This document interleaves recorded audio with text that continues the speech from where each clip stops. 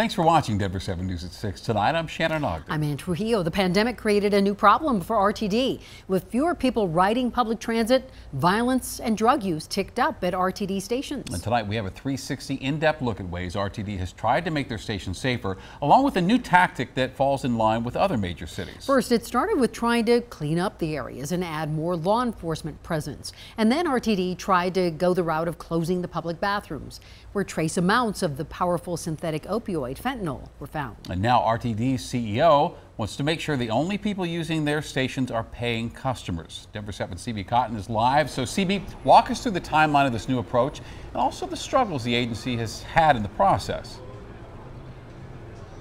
And Shannon, RTD hopes that making certain areas of the bus terminal only accessible to ticket holders will cut down on crime and drug use. Now, as the agency works to put infrastructure in place for this, they have faced a ton of supply chain issues and, of course, questions from the public about their processes to achieve these end goals.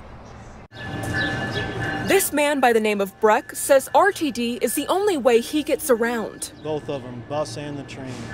At times, he feels his commute puts him in the center of danger. Yeah, it's not pleasant. Over the past 6 months, Denver police and RTD Transit Police have tried to crack down on the crime and drug use in Denver's iconic Union Station. Those efforts included shutting down the public restrooms and deactivating electrical outlets to keep people from lingering in the underground bus terminal. Breck says he's still waiting for the restrooms to reopen. I'm 67 years old and I could use a bathroom on my trip. It takes me 2 hours to go where I'm going, so I rely on a bathroom. So now I'm disposed to wander around in the streets and use other restaurants and things. I ask them to use their bathrooms, so it gets a little transient for even people that are paying the fare.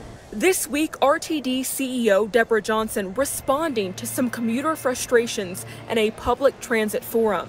She says she wants the area to be accessible, but that supply chain issues have caused some hiccups. I found out that we've been notified that we should have the doors for the restrooms within 8 weeks. RTD confirming to Denver 7, while the bathrooms were expected to reopen by the end of June, that's been pushed to August. But over the next 12 to 16 months, we will start to see other portions of RTD's bus terminal become closed off, at least to those who haven't paid a fare. Where you actually access the system by using fare media to open up the gate so you gain entry.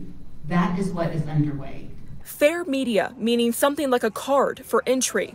Breck left hoping once everything is complete, he'll feel safer. When you go places, you see people making drug transactions in the bathrooms, on the corners, up and down on the escalators, outside the doors.